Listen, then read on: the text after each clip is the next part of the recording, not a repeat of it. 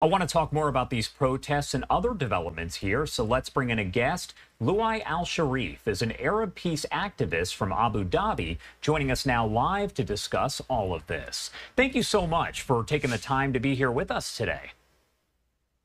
Thank you so much, Josh, and hope things go easy on campuses.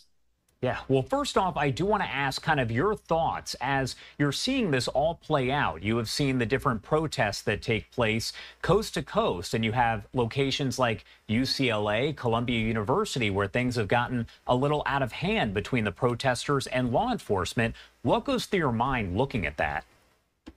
Well, first of all, I was in the United States for a month touring campuses, going from a campus to a campus, talking about the Abraham Accords and peace between Arabs and Israelis.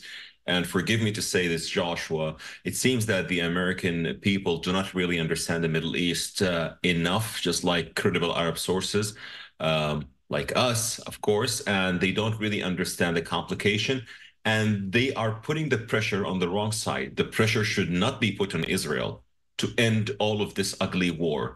This ugly war started when Hamas invaded the territories that are not disputed, even according to the UN, and killed hundreds of people in the Supernova Music Festival, and stormed the kibbutzim, the places where the Israelis were living at, killed innocent people while they were sleeping. It was Simchat Torah, and then kidnapped more than 100 or 200 hostages, and including babies and kids and the elderly. And now no one is putting pressure on Hamas to release those hostages and lay down its arms to end this war. They are putting the pressure on the wrong side. I just saw in the interview, or in the report that was just played a while ago on your channel, that a student says, we are not going to move until there is a deal reached. Well, I hope they would say we are not going to move until Hamas lays down its arms and release all the hostages. And this would lead to a war end, not today, not now, but in the exact second it would end now. So unfortunately, not so many people know lots of things that are happening in the Middle East. They don't speak Arabic. They don't understand the culture. They don't understand the real history of this conflict, and they're being manipulated, I would say. And I want to talk about something else that is making headlines here, as the Houthis terror group has put out several messages at this point in recent days saying that they have a place for students who are suspended, expelled from U.S. colleges after staging these protests, inviting them to essentially come get an education in Yemen. I want to get your thoughts overall on those continued statements from the Houthis. If a single student from those pro-Hamas supporters, sympathizers, answer this call, go to Yemen, survive a day, I would delete my account. I would stop being a pro-peace activist with Israel. I would stop being pro-peace activist for the Abraham Accords. And I would absolutely stop all the activities and bring more Arabs who are in this peace activism to stop. But we know that this wouldn't happen. And we also know that those who would cheer for Hamas, they would never survive a single day under their ruling.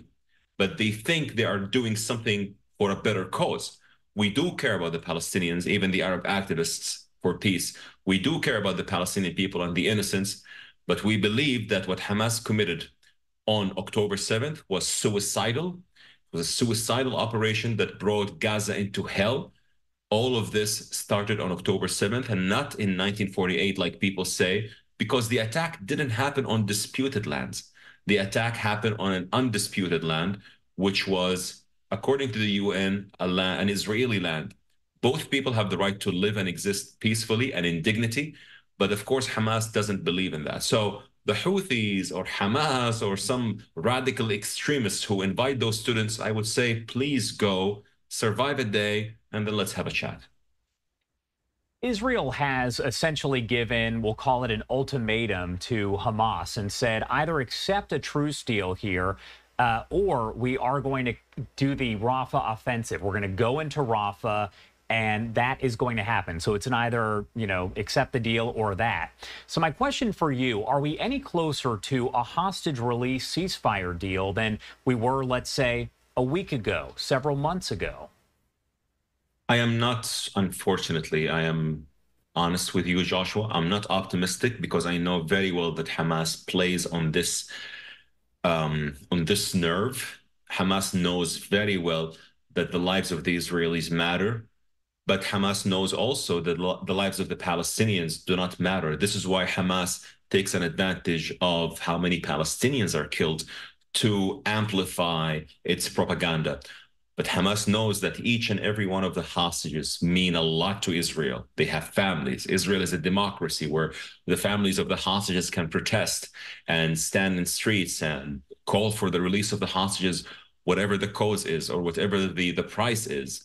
I hope there would be a deal, but Hamas has to know, Joshua, and everyone, every person who has sanity has to know that Israel would never, I believe so, would never accept any deal that would mandate the end of this war and keeping Hamas in power so that they would do October 7th again and again and again. And people then whine in the world asking Israel to stop this war or asking for a ceasefire or asking for, look how Israel is retaliating. Like it's very acceptable now in this world that we're living in. The Jews have to be killed without having any consequences. That never again is again. And look who's paying the price. Who's paying the price are also the innocent Palestinians in Gaza and the innocents who want to have a better life that Hamas is taking away from.